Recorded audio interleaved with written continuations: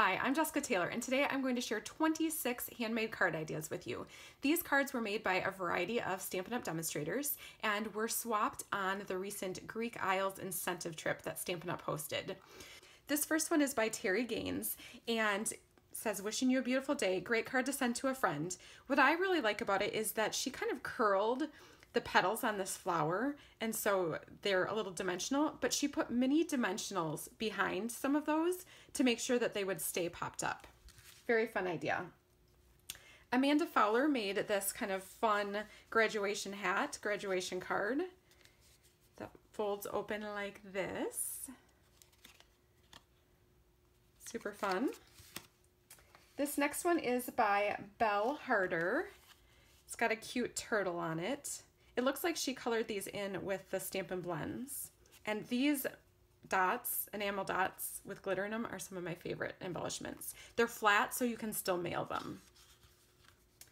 Susan Brummer made this beautiful peacock card. Very shiny. Lori Heiling made this cute camera card. I just love this. And how cute is this little guy? But it's in the shape of a camera. And it looks like she used some different punches because this is the top end of a decorative punch from Stampin' Up. And then it says, "Congratulations on your next adventure." How cute is that? Lynn Feldkamp made this daisy card. This is with the new medium daisy punch. Great colors on that. Krista Thomas made another camera card.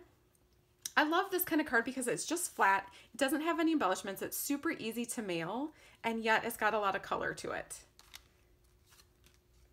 Karen, I'm not going to be able to pronounce her last name, Menghini, made this bird card that is actually, I think they call it an easel card.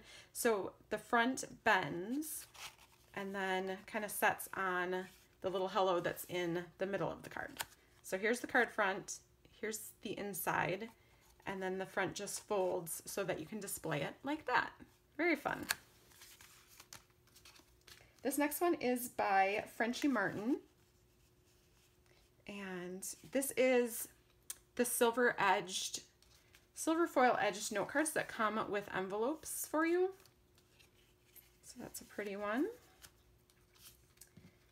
This one is by Anne Cardile. Nice thank you card. I like how she stamped the thank you around the outside of the card to kind of frame it. That's a fun idea. Karen Braxton made this one. And what I really like about this card is when you have designer series paper and both sides are pretty and you don't know which side to use, when you use it like this on your card front, you can show off both the front and back side of the designer series paper. So that's a very fun idea. Natalie Travis made this daisy card. Jan Moss made this daisy card. Trying to figure out, I like how she cut this at an angle, but I don't know that I would be able to do that in a way that would actually look good. But I like how she did that. Jill Olson made this thank you card, and this is another fun way to show off your double-sided paper, because as you can see, this is one side of the paper and then the magnolias is the other side of the paper. Very pretty. Diane Carr did this one with faces, and I'm not 100% sure, but I think that she embossed these with white and then colored over the white embossing with the Stampin' Blends.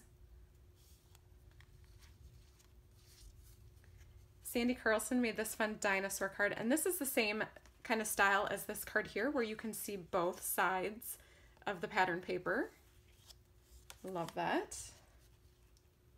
Monica Davis made this precious elephant card, and she used the subtle embossing folder. I love this embossing folder because it just gives your cardstock a little bit of texture. This next one is by Anne Brown, and these are also note cards that you can get that are what do they call it? Laser die cut. So she just put a piece of colored cardstock behind it to make that lace really pop out. And then that has a matching envelope with it as well. That's a little bit fancy. These hummingbirds are actually from a designer series paper.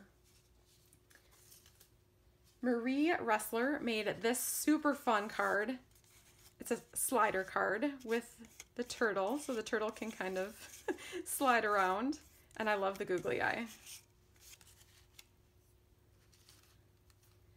Patty Chanel made a Christmas card. Are we ready for Christmas? Christmas in July, they say. This next one is by Lisa Miltakis. Super adorable walrus. And I don't tend to use these embellishments here because they're so thick and sometimes they're harder to mail, but this sure is super cute with this walrus. I really like this design. Wendy Lee made this pretty flower card.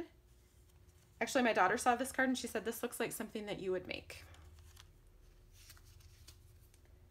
Donna Melcher made another pretty flower card. Esther Boyle made this fun fold, which I'm not sure how she did it, but it looks very complicated to me. So I'm not sure if you can tell. It's like she cut out this part and then there's scoring.